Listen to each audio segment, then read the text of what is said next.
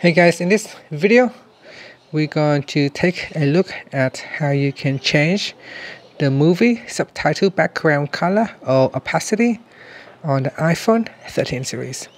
First, let's go back to your home screen by swiping up at the bottom of the screen. On your home screen, tap on Settings. In Settings, go down and tap on Accessibility.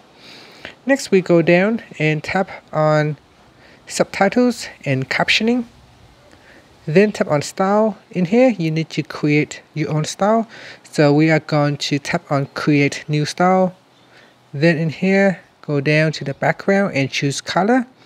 So you can see by default it is set to a black background color for your subtitle. So we could change from black to say blue or red. And then you can tap on the top preview window to make it larger. And then in here you can see what it looks like in the subtitles.